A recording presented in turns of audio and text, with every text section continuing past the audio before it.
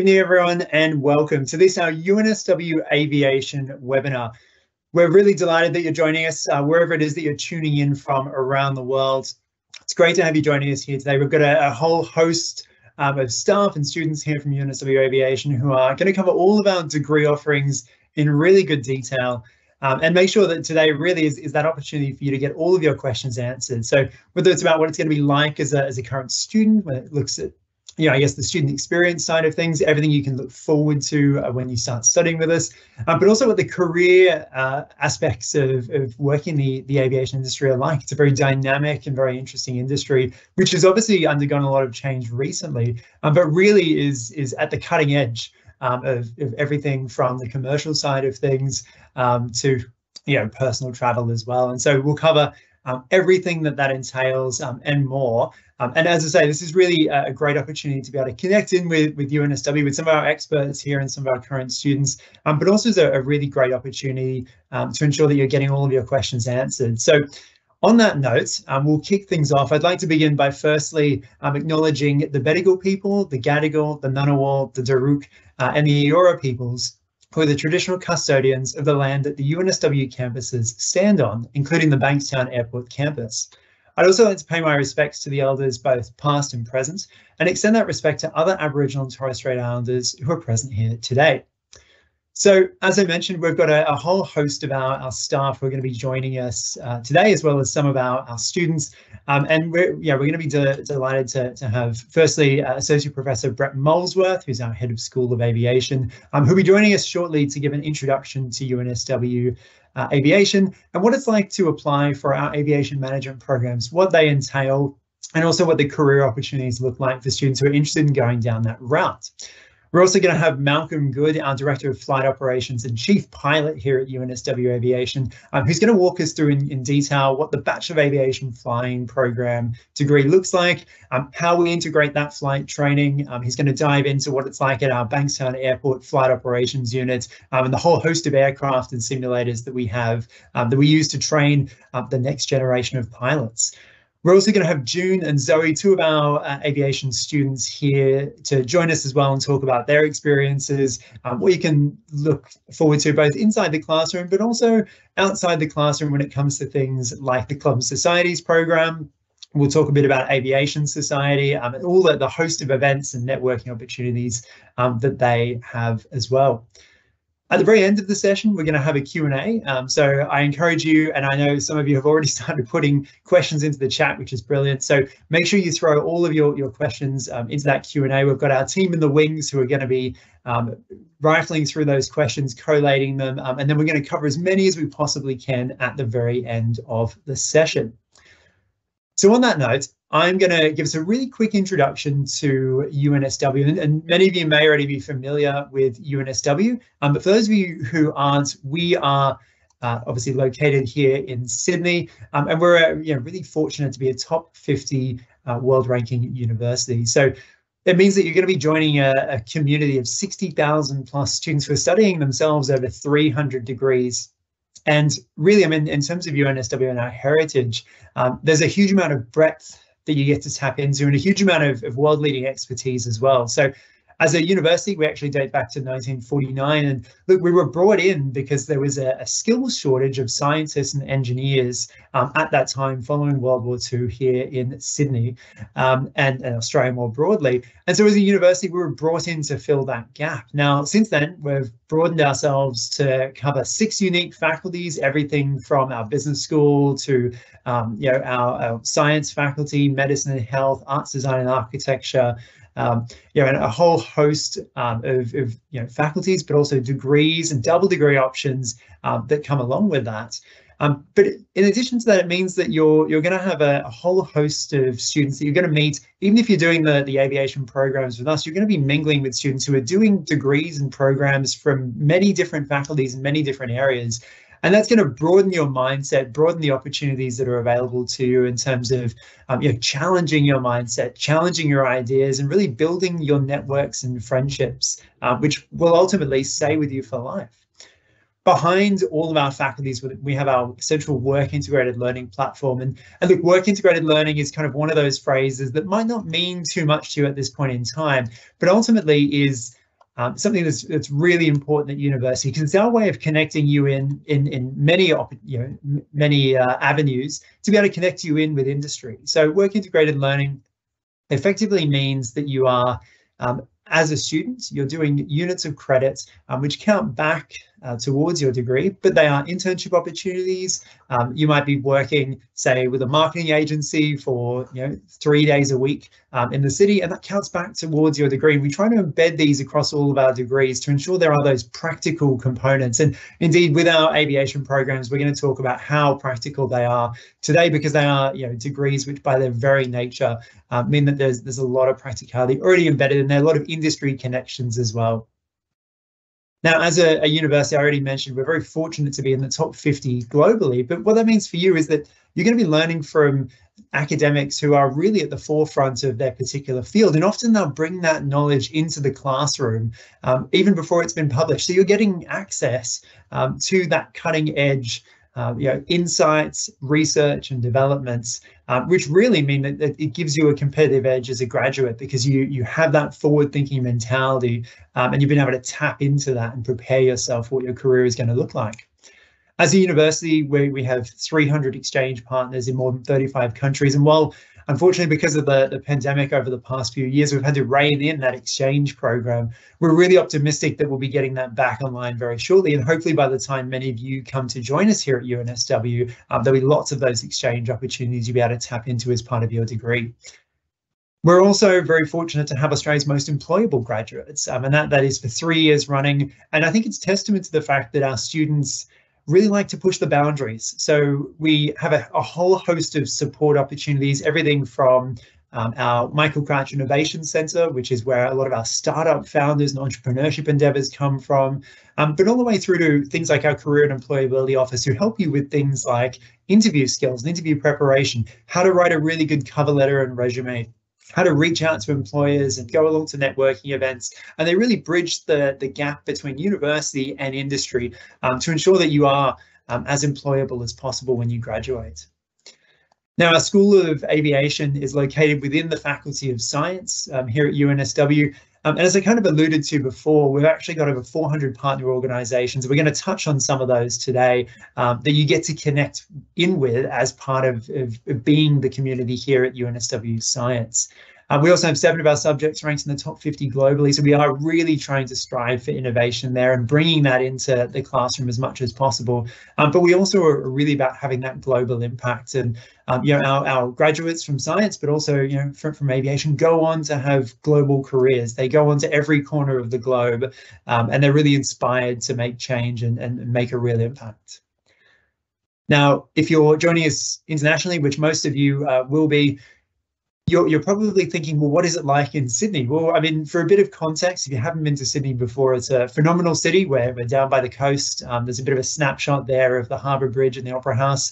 You can almost see in the very back top left corner of that image the UNSW campus. We're located about 15 minutes by light rail from the centre of the CBD, so the centre of the middle of our city here at Sydney, which means that we're fortunate to be very close to the city, but we also have our own campus vibe and we're almost like a mini city. There's 100 buildings on campus, and in terms of the vibe and the atmosphere around the campus, we've got lots of great cafes and restaurants, and there's really a whole host of great nightlife and restaurants that are really within a stone's throw of the campus, and indeed the CBD is definitely a part of that. So Sydney, it's Australia's financial hub. We've been voted the best city many times before, which we're obviously delighted about, but we are a very diverse city, and 32% almost of our population are born overseas. We speak over 250 languages in Sydney,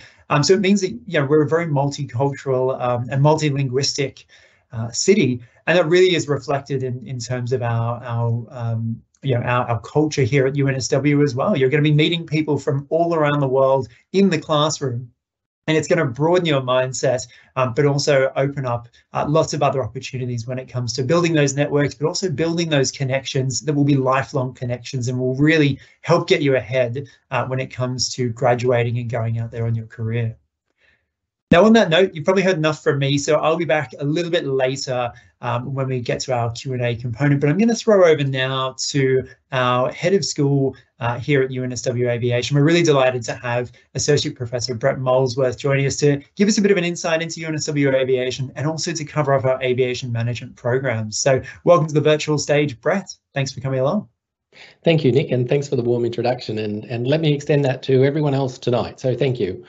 I want to talk about the school, and I briefly just talk about the school, an overview of the school, as well as the programs that we have.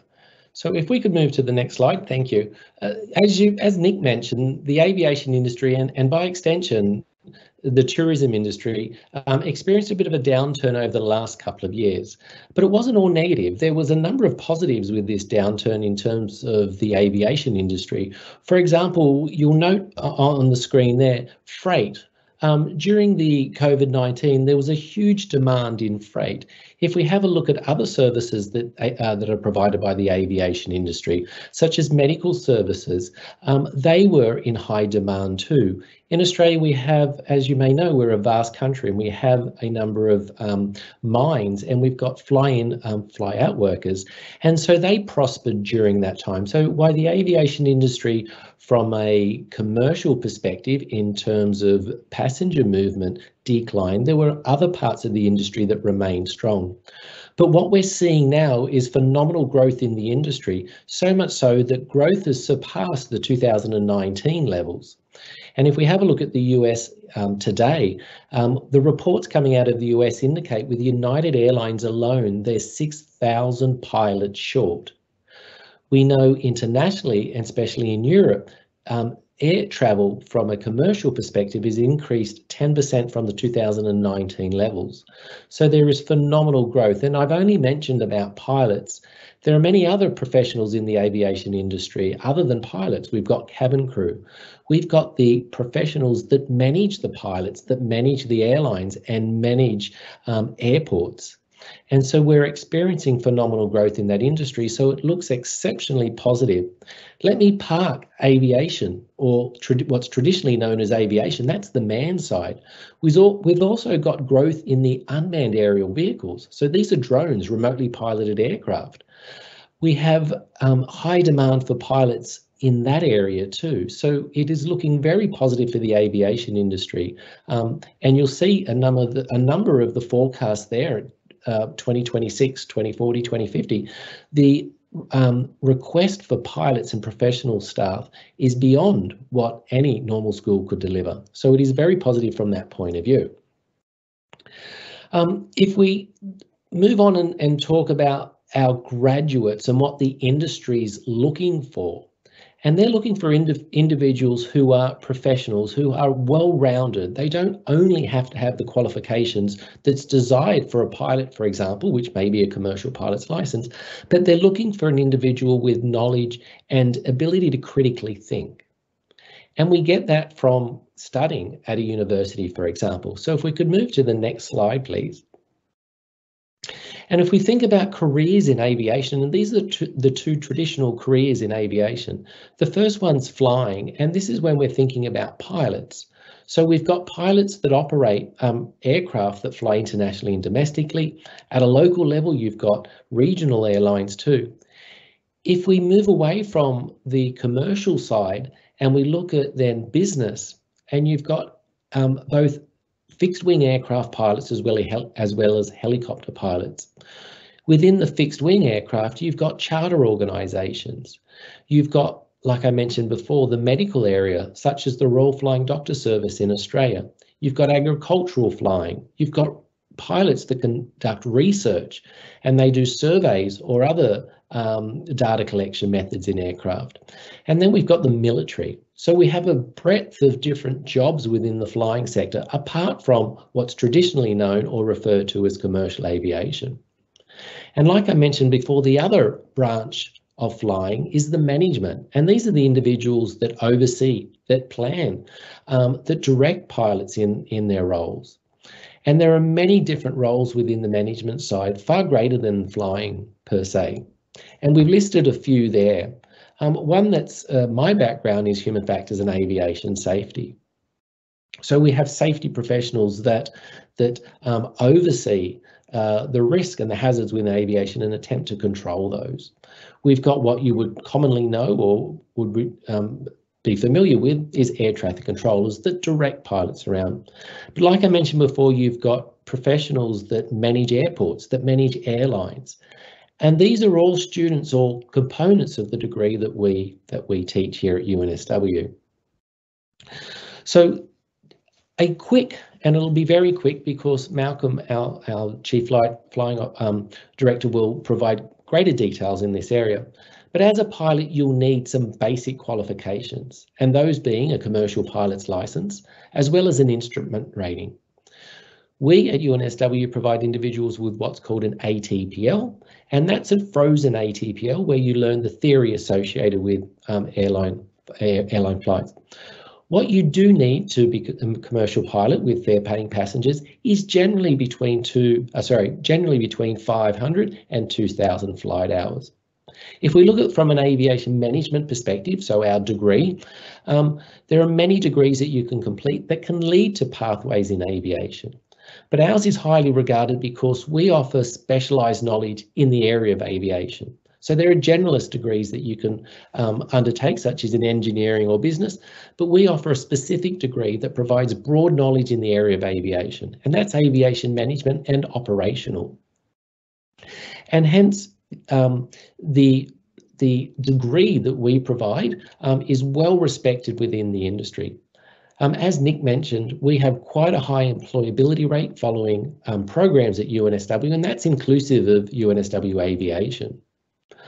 What we're proud of with our degree, it builds not only knowledge, but ability to critically think.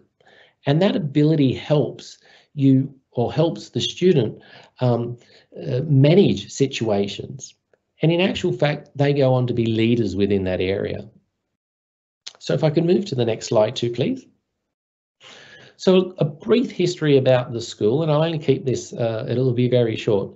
We were established in 1995, and we have two locations. The top two images depict our location out at Bankstown Airport, where in the far left-hand corner you see our offices, and in the right-hand corner you see our hangar with one aircraft being moved. Beneath that you'll see two images, and they're of our campus at Kensington. The school comprises approximately 80 staff, and that's academic, professional staff, including flight instructors. Every year we have approximately 150 undergraduate and 150 postgraduate students. So we have a total of about 300 students. Every year we complete approximately 6,500 flight hours. Some years that's there are a little more, and then some are a little less. If we could go to the next slide, please. A quick overview of our aircraft and our simulators. On the far left, you'll see we've got 10 Diamond DA-40s, and these are single-engine four-seater aircrafts. The one beneath that, we've got the PA-44, which is a Seminole aircraft. Again, it's a four-seater aircraft, though this time it's a twin-engine aircraft. We have a number of simulators. These are both located at Bankstown Airport, where our flight operations unit is, as well as at UNSW Kensington, where we use a flight simulator for research. So I'll let Malcolm talk about those a little bit later. So if we could move to the next slide, please. As Nick mentioned, we are one of the highest ranked universities in the world, ranked 44th on one of the most recent rankings. We're the only university in the top 50 that offer a degree in aviation. And we're proud of the attributes our students bring to the industry per se. We own and operate our aircraft, so we own a number of DA-40 aircraft as well as the Seminoles, and then I mentioned before we have a number of simulators. One of those is a 737 simulator, as well as the DA-40 simulator and our precision flight simulator at Kensington that we use for research per se. Importantly, we hold our own air operator certificate, which provides us the ability to deliver flight training. If we look at pathways into the aviation industry, and we'll just move to the next slide, please.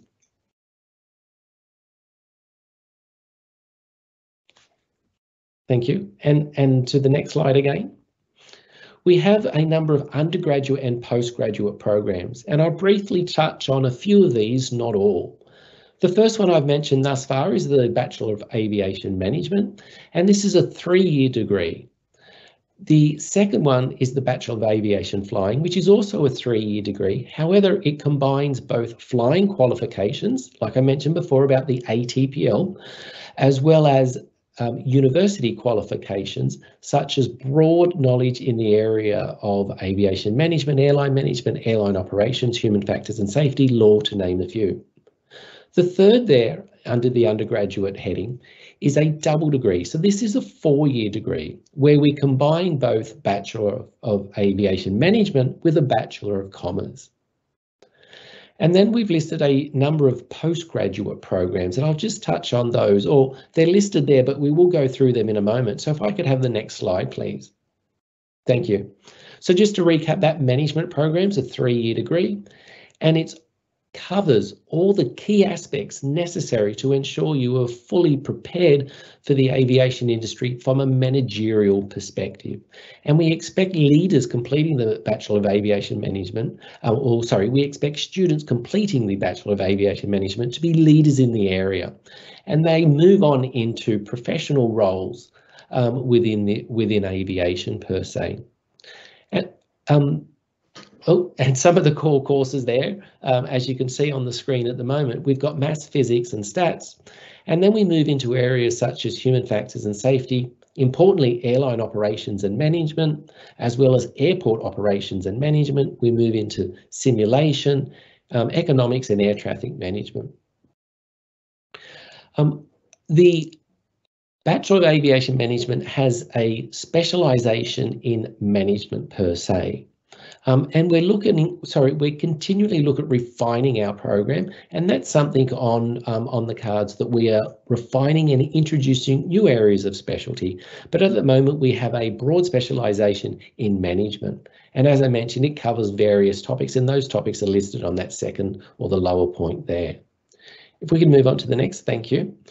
Entry requirement, this is for international students. So we've neglected or skipped over the entry requirements for Australian because this target audience is internationally. We have the ATAR equivalent of 75.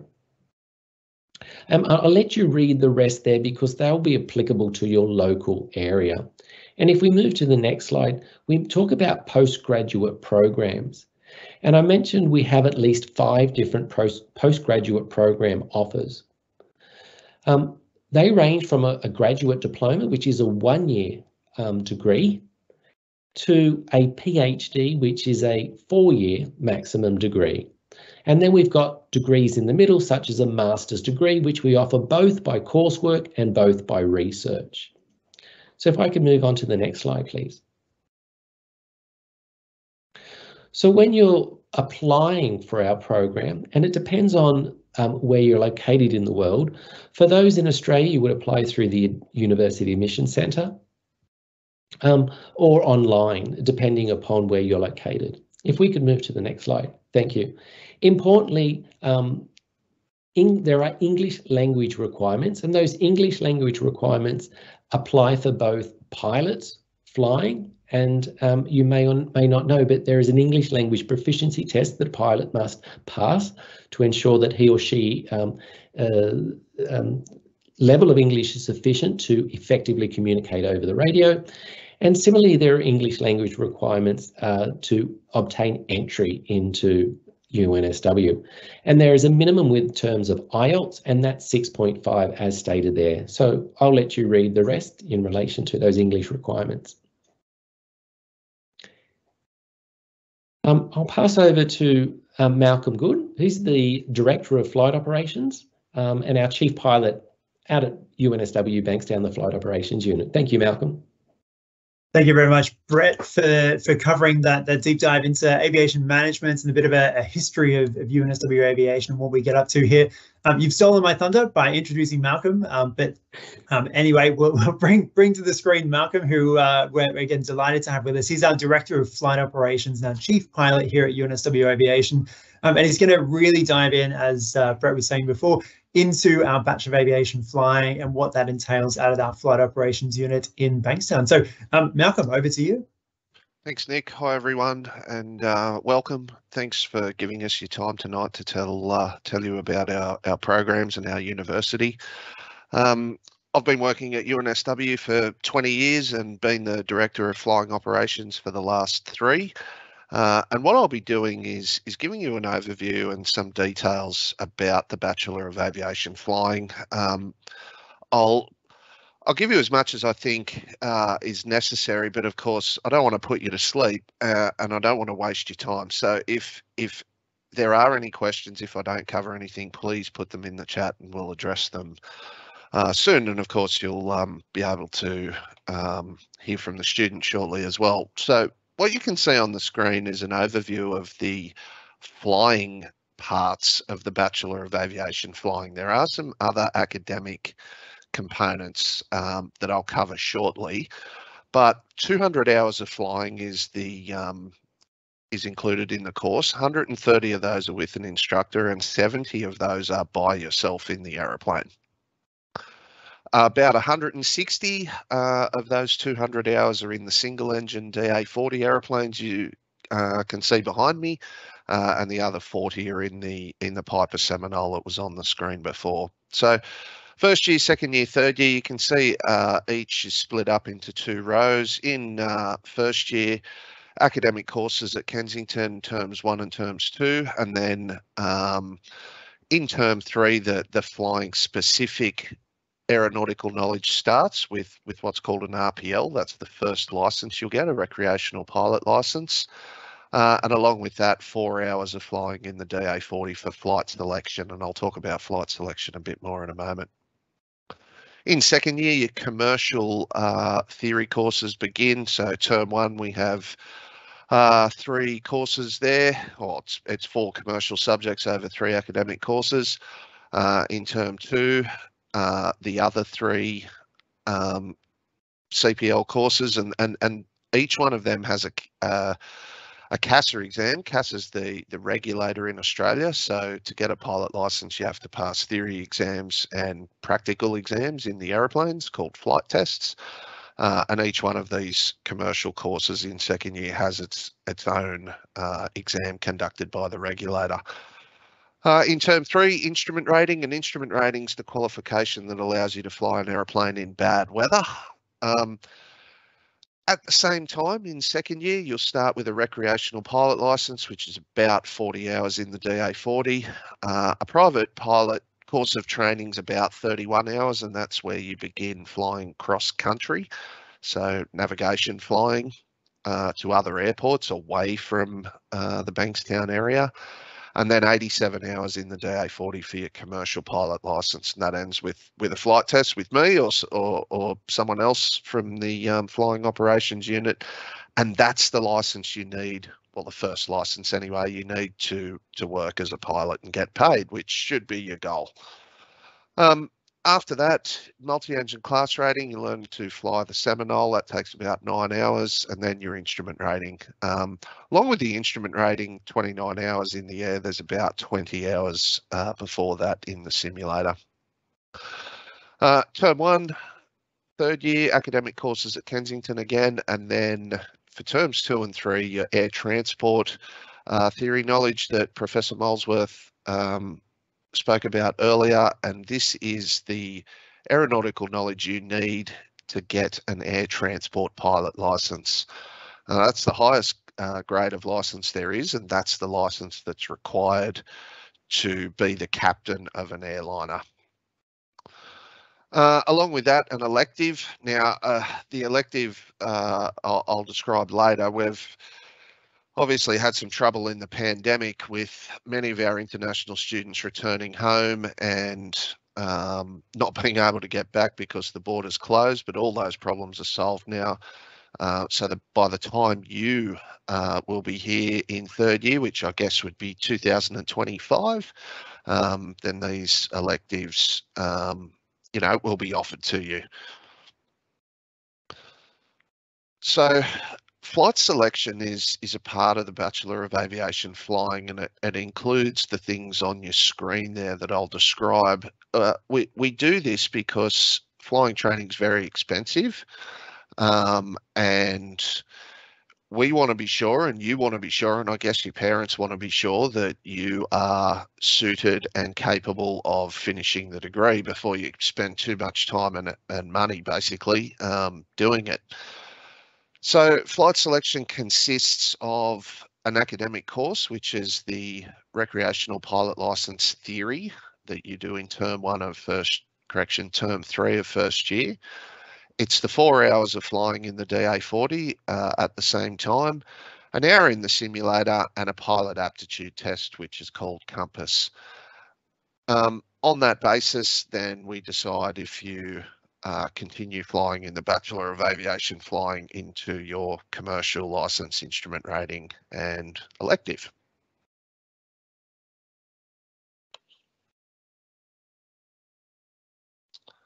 Here are the electives. Now, if you're an international student, the first two in the list are probably more appropriate for you, although not always. Multi-crew cooperation is a course of training that is wholly in the simulator for 40 hours. And at the end, you get the qualification you need to fly as part of a crew. So the 200 hours you do, although most of it's with a flying instructor, you are learning to fly the aeroplane as a single pilot, but that's not what airline flying is. Airline flying is part of a 2 or 3 or more crew operation, and a separate qualification is needed. So that's what multi-crew cooperation means. Airline experience is an elective we offer if a student wants to get more flying hours than they already have done in the course to meet license conversion requirements in their home country.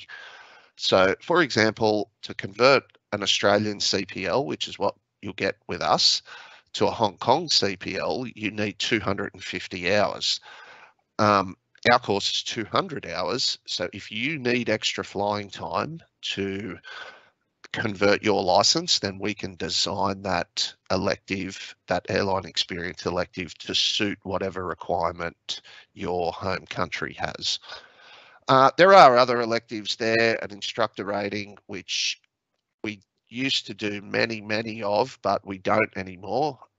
Don't do many because most of our pilots go straight into airlines or other commercial operators, which is somewhat of a shame. But there's also a research project. If money's tight, that one doesn't cost anything. And there's a general aviation elective if you plan to get a job somewhere in regional or remote Australia, then that elective is probably for you. This is a curriculum, and Professor Molesworth did touch on a review that we're conducting. So if you are beginning in 2023, you probably will do what is in stage 1 there. However, stages 2 and 3 might be slightly different for you. Stage 1 just means first year, stage 2 is second year, and so on. So they are the courses you will do. And I've already discussed the basic aeronautical knowledge, or the RPL theory, the commercial and the air transport theory. However, in first year, you can see that in terms 1 and 2, there are 6 courses there for you to do, including aircraft engineering, maths, physics, and transport economics. And then again in term 1 of third year, there are 3 management and safety related courses. So we are actually very excited about the program review. We've nearly completed, and we hope to have some exciting changes to this pretty soon.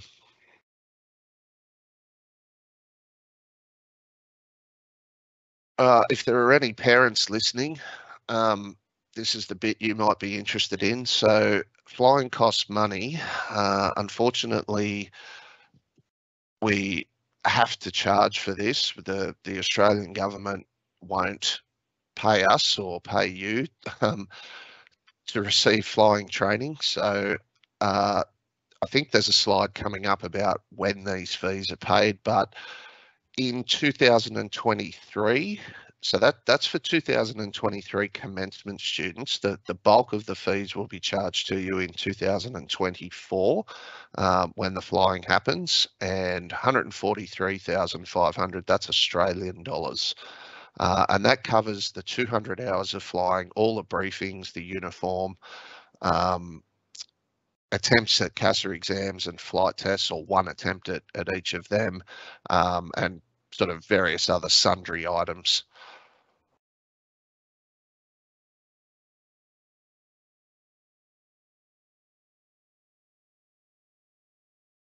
So this is the breakdown of those fees. This one is starting in 2022, but obviously you'll start in 2023. Other than that, the layout or the timing of the fees is correct. So most of the fees are paid in second year, which would be 2024, 5 instalments starting in January every 2 months. In third year, if you take an elective, then that elective payment would be sometime in September, and you can see that it says 0 to 26,000 there. That the flight instructor rating is by far the most expensive one. The research project is 0, and the other ones are somewhere in between. Okay, now I'm no expert on admissions, but we have people here who are. The thing I wanted to highlight for you, though, is that there is, in addition to a UAC International or a UNSW Apply Online process, an internal application form that you must submit to the school. Now, we do that because there are matters related to your medical certification and the fees and some other arrangements that we need to make directly with you without waiting for applications to reach us via sometimes a circuitous route. So please do remember that internal application form. When we say internal, we mean internal to the school. So we can give you details on how to find that form. I should also say that down the bottom there, that's an important statement. The one that says students will also need to obtain a CASA Class 1 medical certificate before beginning flying training. CASA, again, is the Australian Aviation Regulator, and part of being a pilot is annual medical checks from a special doctor who is qualified to do those checks. We require all students to have a Class 1 medical, which is the one you need to work as a pilot before you begin flying training. What we don't want is a surprise medical problem that's not detected by you or the doctor until much later. Entry requirements. Now, these would be similar to the ones shown before, I believe, and there is a more comprehensive list you can get on the website that's shown on the screen there. But other than that, I would suggest that if you are intending to do a degree in flying and you have the opportunity to fly before you start at UNSW, that you don't. A flight here or there to get some air experience is okay, but I would strongly recommend that you make every effort while you're still at high school to maximise your high school result and give yourself the best chance of actually being admitted. Pathways for pilots. I've already discussed licence conversion. If you do intend to work in your home country, you will need to convert your licence. Normally, Australian CPL, commercial license and instrument rating, are ICAO qualifications. ICAO is the worldwide, well, they don't supervise, but they set recommendations that most countries follow, and Australian licenses are compliant with that. Now, airlines, cadetships versus direct entry. Look, direct entry means that you apply directly to the airline as a pilot who is already trained. Most of our pilots take that route. A cadetship is where you apply to the airline normally before you're a qualified pilot.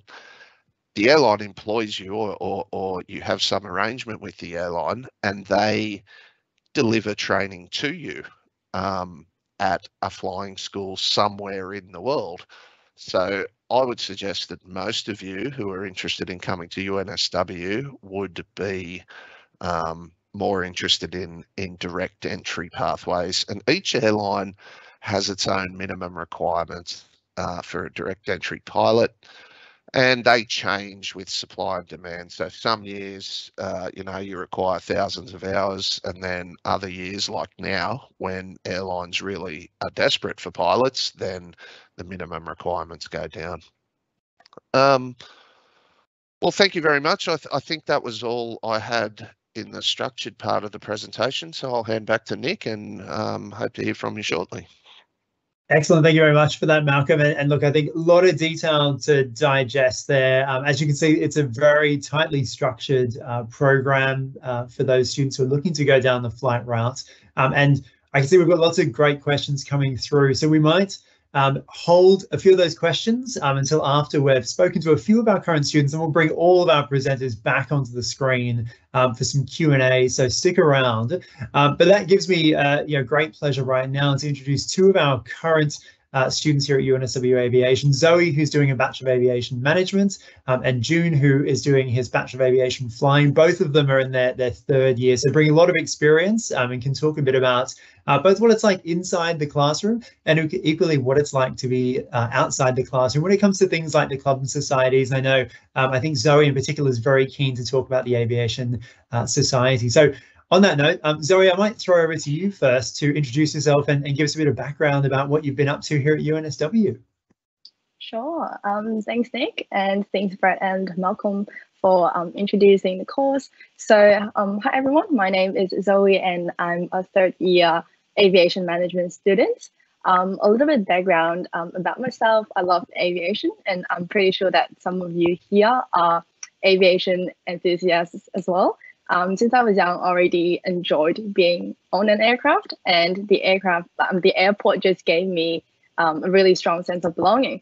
So I had a really clear goal that I wanted to do something related to aviation for my career at the very start. And I guess that's when my aviation journey kicks off.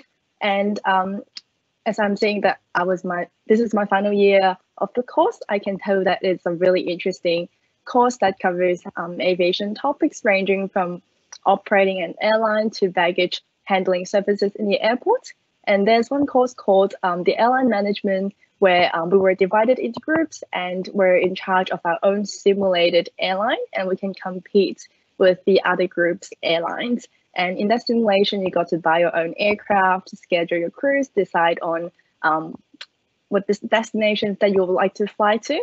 And so I think the course itself is very practical and provides a solid base if you like to pursue a career in aviation. In regards to the support that UNSW offers academically, there was an online writing platform that was introduced, and more like the society side, and also a part of the Aviation Society, and I'm the events director of the society. And it's a really good platform to gather students who are interested in aviation and planes together. And we also often have activities such as plane sporting, barbecue, and also professional events such as LinkedIn workshop. And we had a tour to the NAFTA, which is Australia's biggest ground handling company. And we also invited people from Qantas and the Sydney airport to give us a sharing session to our students. So I would say that society is like really the place that I got to build a connection, not only with my course mates, but also with industry professionals and kickstart my career. So that's basically it for my bit. I'll pass on to June to introduce himself and talk a bit more of his flying journey. Thanks, Zoe. So hi guys, my name is June. I'm a third-year Bachelor of Aviation flying student from Singapore. I'm an international student at UNSW. I stayed on campus at Colombo House, actually, which is one of the on-campus accommodations that are available at UNSW. I'm also a Bachelor of Flying student, as mentioned. I am currently doing my commercial pilot license and awaiting to go on to the Piper Seminole to do my multi-engine and instrument rating. I've completed my air transport pilot license theory as well, so most of my remainder of my university degree is with just the flying component. Just a little bit background on the course itself. It is a very small, tight-knit community. We do have a lot of interaction with among each other for collaborating on the commercial license examinations, as well as the air transport pilot license exams. We study together, we hang out together, and we share our experiences and collaborate to make our university experiences a lot better. During our commercial pilot license flight training, we do fly to a lot of various regions in New South Wales, which is where Sydney is based. We also had a few events where we do fly away to further away cities, such as to Melbourne or to Brisbane on a flyaway to build our commercial pilot license experience, as well as we've had a visit to the Qantas engineering base, where we got to meet with Qantas engineers and look up at the aircraft closely at Mascot and Sydney Airport. So I'd like to hand back to Nick, who can continue. Thank you very much for that, June and Zoe. Great to have you here to share some of your experiences. And yeah, I mean, I personally, I'm very glad to hear you've both had a great time so far, and obviously you're excited for the fact that you're approaching the ends of your program of study. So look, this brings us to the Q&A component of this evening. So thanks again for everyone for hanging around. I can see we've got plenty of questions that have come through. So look, we may not be able to get to all of them today, but we will get through as many as we possibly can. So I'm going to invite all of our presenters, both Zoe and June, and also Malcolm and Brett, back to the virtual stage to answer some of these questions. And look, Brett, I might actually throw the first question over to you. And this question has come through from a prospective student who wants to know what type of work students often get up to while they're actually studying their course. So I guess the student's looking for, you know, do just current students get up to part-time work? And if so, what does that often look like? Yes, students, it's up to the student whether they want to work throughout their degree. At UNSW, we have 3 terms. So the opportunity for external work is predominantly through specific times of the year, and yes, you can take any employment that's suited as a casual employee, because generally you can't complete the degree while working full time. And just let me answer 2 questions in this, Nick, because there was a question about whether we're online or face-to-face. At the moment, we're a combination of the 2, so we deliver face-to-face courses, as well as some courses are presented online or delivered online. In terms of employment, we have students who are working in the industry as a casual employee, and then we have those working outside the industry, such as at retail, as a casual employee while completing their studies. So it's entirely flexible from that perspective. Wonderful to hear. Thanks for that, Brett. And look, I mean, I engage a lot of our current students across UNSW science more broadly, because that's what my role encompasses here at UNSW. And I can definitely vouch for that. We have students who pick up lots of different opportunities throughout their degree to build their skills, but also to make ends meet and really sustain themselves as they go throughout their degree. Now, look, we've got a few flying related questions. So Malcolm, I might bring you back up to the virtual stage and throw a bit of a quick fire few questions your way. The first question is from a student who is interested to know if it's possible for them to still do an aviation flying degree if they suffer from motion sickness. It is. I don't want to put you off here, but we had a student many years ago who was physically sick on every flight he did up to the commercial flight test, which is 36, about 60 flights. This guy persevered, and with support from us and his doctor and his family, but he was desperate to be a pilot, and he is now. He's working in the US as a captain on a regional jet. So the thing that might stop you is if you can't get medical certification because there's an underlying physiological problem that causes the motion sickness. But that, in my opinion, is very unlikely, and that's something you should address with the doctor. And it's one of the reasons we ask you to get a medical first. But no, the answer is yes.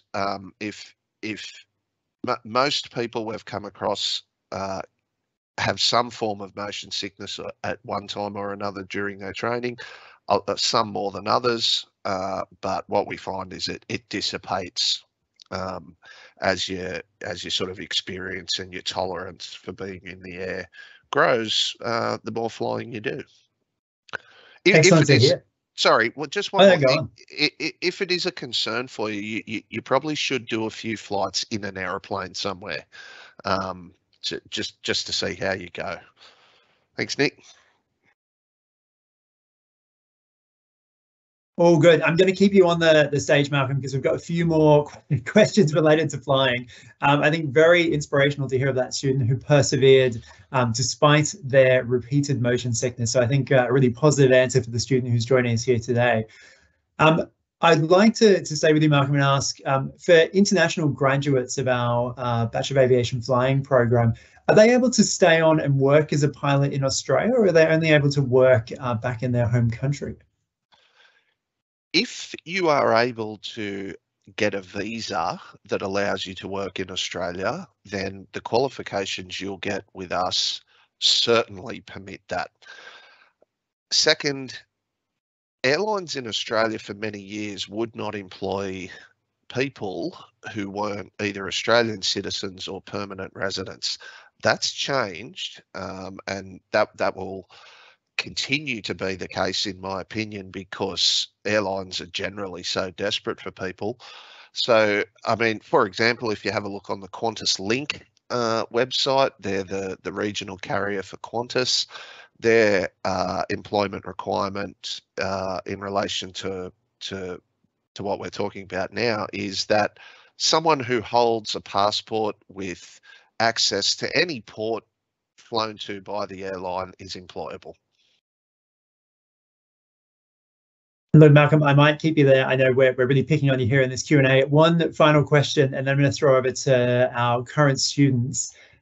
This question is about the interview, and I think you kind of touched on this a bit, because obviously, you know, there's the internal application form that has to be submitted as part of that additional selection criteria. But what exactly are we looking for in that interview process? And I don't know whether you can reveal any, but what are some of the potential questions that students might be asked in that interview? Yep. So the interview has a dual purpose. The first purpose is to make sure that you, the student, understand the financial component, so the fees, to make sure that you understand the medical certification component, and also the time and effort required to pass the course. The other purpose is for us to make a bit of an assessment on you, and I'll run through some of the things we're looking for. But I don't mind giving you some of the questions. They're reasonably standard. Starting with, why do you want to be a pilot? So what we find sometimes is that people are attracted to wearing a pilot uniform and strutting around the airport, but not much else, when in reality, flying an airplane's a hard job, and you need to be aware that it involves operating a complex machine in circumstances that aren't always in your favour, both environmentally and dealing with other people. And those sort of skills and attributes that you need to operate such a complex machine, not everyone has. So what we're looking for is, firstly, mental arithmetic. So get good at multiplying things in your head and adding things and subtracting things. We're looking for the ability to plan, to use initiative, to communicate, to accept constructive criticism, and some measure of independence, because as I said before, we're going to send you out for 70 hours of flying in an airplane by yourself. And if you're an international student, that would be around the countryside you've probably never seen before. So the interview is conducted before admission. Yeah, I think you get a conditional offer and then we do the interview, something like that.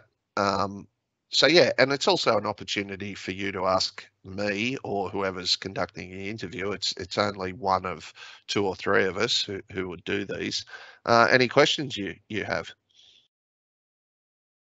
Excellent. Thank you for that, Malcolm. I hope everyone at home was paying attention and was writing down some of those potential questions.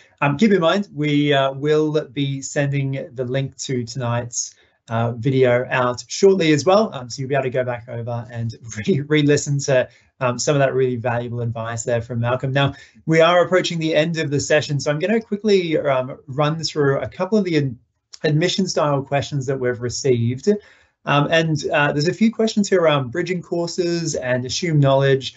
They might be from some of the domestic students who are potentially joining us on the call, but regardless, I guess it's really important to know that there's no prerequisite subjects here at UNSW. So we do have assumed knowledge, which effectively is the level of background knowledge that our lecturers and academics will assume that you have when you're in the classroom with them. So for example, if you're doing our aviation flying or aviation management programs, we expect that you've got equivalent knowledge to the HSC, which is the qualification studied here in New South Wales, equivalent to HSC level advanced mathematics. So and that I think very much speaks to what Malcolm was talking about before in terms of some of that mental mathematical skills that are required when it comes to flying, but also the fact that there is a lot of that underpins these programs. So it's assumed knowledge. It definitely doesn't mean that it's a prerequisite, so it won't ever prevent you from getting into the program itself. We won't look at whether you've got that or not, but our academics and our instructors will expect that you've got that level of background knowledge when you're in the classroom. So if you haven't met that, you could look at doing a bridging course. We offer bridging courses in physics, chemistry, and mathematics. So you can look at doing a bridging course. They run just before the beginning of term, and they're a great way to kind of refresh yourself on some of that knowledge, and also get ahead and fill in some of those gaps if you haven't necessarily studied to that level that is recommended. A similar question is physics recommended for year 11 and year 12? Again, the same advice applies there. So it's not an assumed knowledge. It's never going to hurt. But really, I mean, our best advice is to do the subjects in your senior studies that you're most passionate about and you're most going to enjoy, because they're going to help you achieve the maximum results in whatever your secondary qualification is. And again, because there's no prerequisites, we're looking for the best applicants. We're looking for the best and the brightest here at UNSW. And so, there's many options such as bridging courses to bridge that knowledge if you haven't necessarily studied all of those areas before. Another question is relating to our graduate diploma of flying. Now, I guess I should really clarify to students who might be on the call here that this is only open to domestic students at this point in time as a program. And there's a question about, is there an interview for it? There is an internal application form specifically for the graduate diploma of flying, and there is equally an interview component which is held as part of the additional selection criteria for that program. I think that pretty much brings us to the end of our time. And so on that note, I'm actually going to throw all of our panelists under the bus here and give them one final question. And I might start with Zoe and June, and we'll work our way down the line. Zoe, if you could give yourself a bit of advice, or in fact, any of the high school students, prospective students who are on the call here today, what would be the advice that you would give to them if you had to boil it down to one kind of piece of advice for those who are thinking about a career in aviation? Okay, so it's a very good question. If only bring down to one thing, I would say commitment that accompanied with your perseverance. Know what you want to do. If aviation is something that you really like want to pursue in your future, like me, go down to that path. I know like now like the industry isn't at its best stage, but we all have like good hopes in it. So if you are really determined to do that, I'm sure like you will be able to reach that point with your perseverance. And that's really, really good advice. And the commitment aspect and being really driven, I think we've kind of heard that echoed for both yourself and June, but also from the academics here on the call as well. June, over to you. What's your piece of advice to those who are thinking about a career in aviation?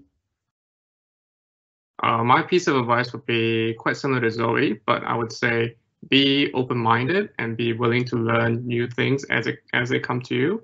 And even if circumstances may not work out the way it may be, take it as a learning challenge and learn to overcome that challenge. Brilliant. I like that. Very short and sweet as well. I think it is a really good mindset to have. It doesn't matter what degree you go on to do, really. Seeing things as a challenge and being able to rise above them and know that there's lots of support available. I think we heard some of that support earlier, and there's definitely a lot of support services both within the School of Aviation but also across UNSW to make sure that you're achieving your best in your studies. I'm going to throw to Malcolm next. Malcolm, maybe for those who are thinking more on the flight side of things, and what would be your advice to those thinking about getting into aviation flying? I echo the previous comments, but I want to emphasise that flying is safe first and then fun second. So the requirement for safety is paramount, but often people get so involved in the details and studying the books, which is all important. I know, but no one learns to fly to pass exams. They learn to fly to get in the aeroplane. So whenever possible, even before you start flying, just remember to step back and think about what you're doing and really, savor each experience as it comes, but get the safety part right first. Definitely. No, I think that's, again, as someone who flies semi-regularly, I think the safety element is definitely important. And Brett, I'm going to throw over to you to wrap us up here with your advice. We might go back to maybe those who are thinking about aviation management. What would be your piece of advice to them? Echoing what Malcolm has said, you have to enjoy what you're doing, and aviation is a dynamic and it's a very interesting course to undertake. So for me, you've got to have a love of aviation. You have to have an interest in aviation. Without that, it will be a struggle, and it's like any degree. It's not unique to aviation. It's like any degree. So you have to be passionate about aviation and follow your dreams. Wonderful. So look, on that note, I think it's a lovely note to wrap up on. You've heard the passion here from our head of school, our director of flight operations, and some of our current students here. And I guess this is really just that first opportunity to begin connecting in with UNSW and to begin that journey. So look, I encourage you to connect in with us. Make sure that you are staying in the loop. We've got a lot of upcoming events. There's a lot of open days, info days, and we're looking back to hopefully not too far down the track, getting back into international road shows and travel. So we look forward to connecting in with you very shortly. If you want to stay in the loop, there's a short URL on the screen there, and that really means that you're at the kind of the top of the list when it comes to being notified about some of the upcoming events and activities. One of the ones you should definitely keep an eye out for, though, is the upcoming Current Affairs in Aviation short course. Now, this is being delivered in just a few months' time. It's on the 27th to the 28th of September, and it's your chance to get a taste of aviation and explore the diverse opportunities across what is, as we've heard before, a very dynamic, very interesting, very important sector. So it's being delivered online. So for those of you who are joining us from abroad, you can definitely tune in. It's going to be in a hybrid format, so you can join us in an online version. For any domestic students who are joining us, any domestic high school students who might be with us and are here in Australia, you can also join us in person or online, depending on your preference. So more information is on the link there. And I might, in fact, ask my colleagues in the wings just to post that link into the chat as well, so that everyone's got that available. And indeed, we'll be sending an email out shortly with a link to both this video, but also to that short course if you would like to get involved. And as I say, I think this is really just the first chance to engage with us and hopefully get inspired about a career in aviation and where that can take you. But I encourage you to reach out to our future student advisors at any time over the coming year if you've got any more questions. And really, I mean, I want to echo, the kind of the sentiment and the excitement that's here in the room. I think there's, huge opportunities that we're seeing across aviation as the industry rebounds. And I just want to thank Brett, Malcolm, and our current students for both June and Zoe for their great insights. It's been a pleasure having you here. I equally want to thank everyone for joining us. As I say, we'll be in touch again shortly with the link to this recording and some additional resources. But apart from that, on behalf of UNSW, we wish you all the very best for your studies, and we look forward to welcoming you to our community very shortly. So take care, and we'll see you very soon. Cheers. You're the person the world needs. Life is changing, and the future is uncertain. You may not know how or why yet, but you know you're here to make a difference. You're not waiting for the universe to give you the answers. You're finding them for yourself. Challenging echoes with evidence. Few people have great ideas. Even fewer make them happen. It takes a dreamer, an explorer, a researcher, a leader, a thinker. It takes someone like